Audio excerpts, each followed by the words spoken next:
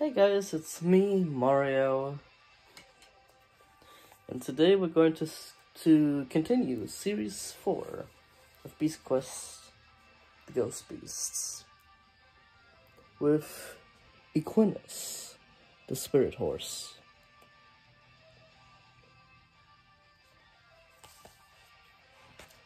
How you guys doing today? Hope you're doing well.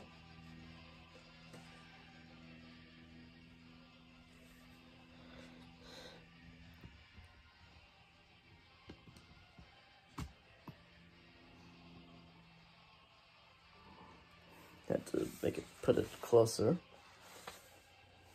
So it's a little far away. Ugh, my hair's not doing it today.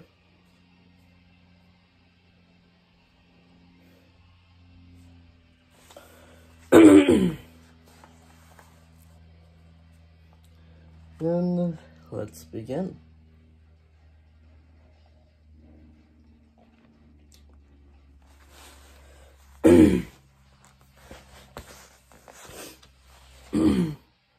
Equinus, the spirit horse. Prologue. Now it's your turn to give me a dare, Jack told his friend Flint.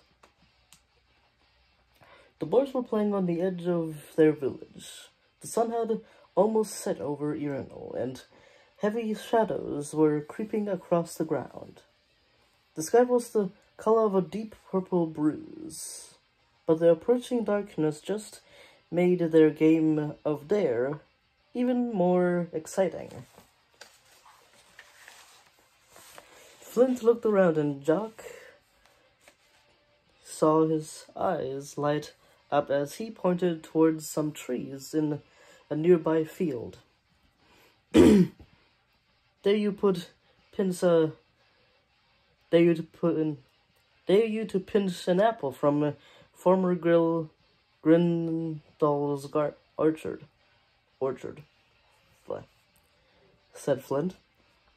No problem. Jock vaulted over a wooden fence, strolled into the orchard, and climbed up the tallest apple tree. He'd show Flint he was scared. Even though grumpy old Farmer Grindal would chase him away with a stick if he saw him. As he reached the top branch, he had a good view of the road that led away from the village and ran alongside the boundary of Aventia, King Hugo's realm. The boundary was marked by a high, forbidden wall, into which was set an old iron gate. Even from the position in the tree, Jack couldn't see over it. Beyond the wall was the forbidden land. Jack knew that no one ever went there. The other villagers wouldn't even talk about it. But looking at the sinister black walls gave him an idea for the best dare ever. He plucked an apple, swung down from the tree, and jumped back over the fence. You win that one, admitted Flint, as Jack tossed him the apple. Now here's your next dare, said Jack. It's so frightening, I bet you won't do it. Nothing's too frightening for me, Flint said confidently. I dare you to go into the forbidden land, challenged Jack. He folded his arms, sure that his friend would admit defeat. I wonder which forfeit I should give him, he thought. But Flint didn't say a word. Instead, he strode down the road to the gate in the wall. Jack ran after him, his heart beating fast. You don't have to do it, he called. It was a joke. It was just a joke. I never said no to a dare. I never say no to a dare, said Flint, and he grasped the ironwork and began to climb. Then I'm going with you. The gate was rusty and felt unstable beneath Jack's grip as he scrambled up it. But he couldn't let his friend go alone. The boys were soon fitting astride the gate. Astride the gate, staring in amazement at the sight before them. The forbidden land was gray as far as the eye could see. The ground was covered with a thick layer of dust, and the only trees that grew nearby were blackened and gnarled. "It's horrible," Flint said with a gasp. Everything is so dead-looking," murmured Jock in reply. They slid to the ground of the forbidden land and walked slowly away from the gate.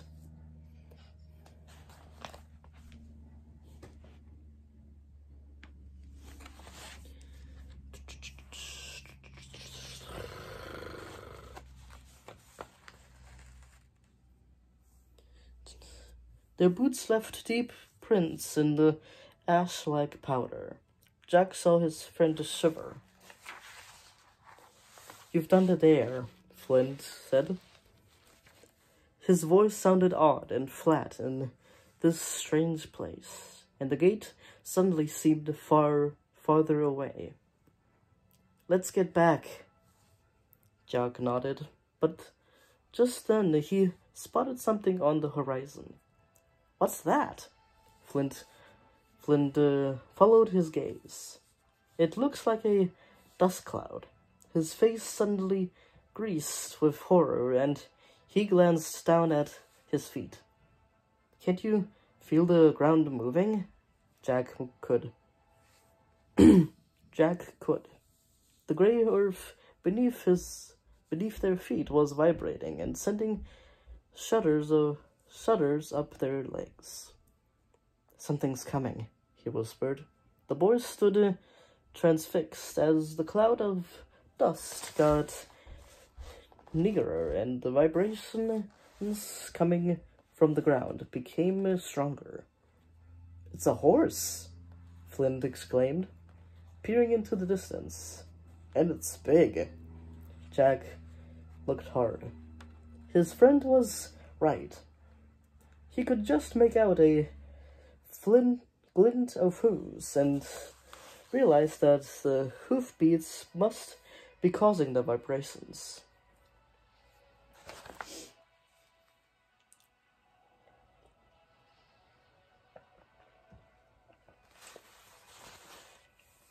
He caught a glimpse of a man sitting tall in the saddle. "I wonder who the rider is," he said as the horse got closer. "No, wait." With rising horror, he saw that the man's body was joined to the horse. It was some kind of beast, part man, part horse. But the beasts didn't exist, did they?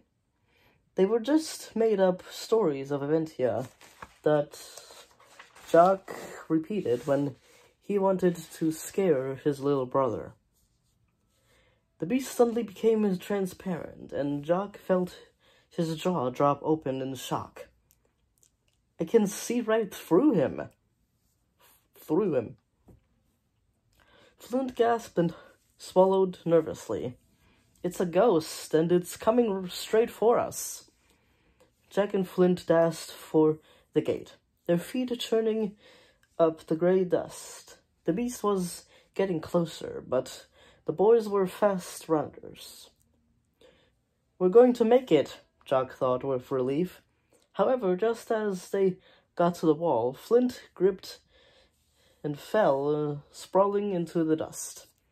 Jack quickly helped him stand, but above their heads came an almighty roar. The friends looked up. The beast, solid once again, was on top of them and rearing up on its hind legs, ready to crush them. Here's that image.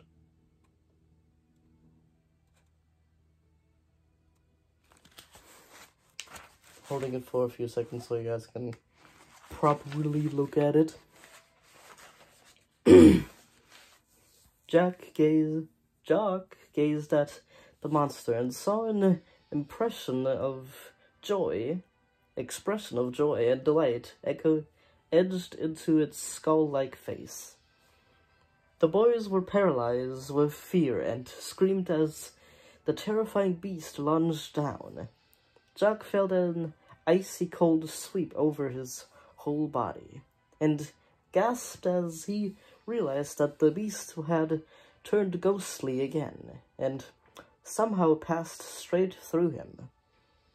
Tears of despair trickled down Jack's face as he felt something being torn from him. He forced himself to look at Flint. His friend stood pale and expressionless. With his last thought, Jack knew what had happened to them both.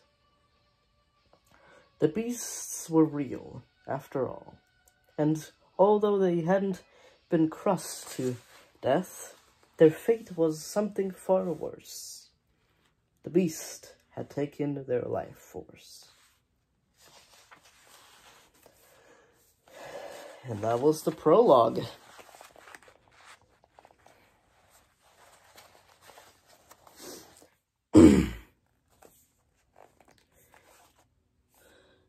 A prologue like this really makes me question the age on these things. 7 and up. Really makes me question. Really makes me question that the past was far darker than I remember. My younger years.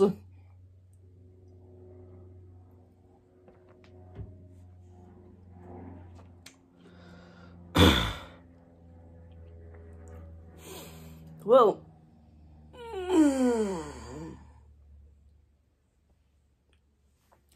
hope you guys enjoyed the prologue of Equinus, the spirit horse.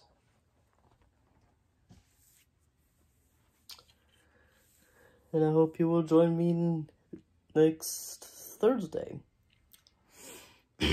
where I continue with Chapter 1. A new danger. Excuse me. And I hope you guys like, subscribe, and hit the bell if you guys are interested in more Beast Quest videos. I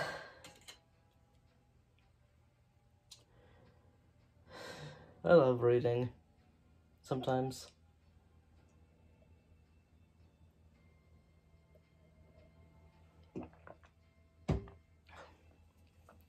I really need to finish the 3rd book of... Oh, I need to start a sentence again. I really need to finish Rickety Stitch book 3 and start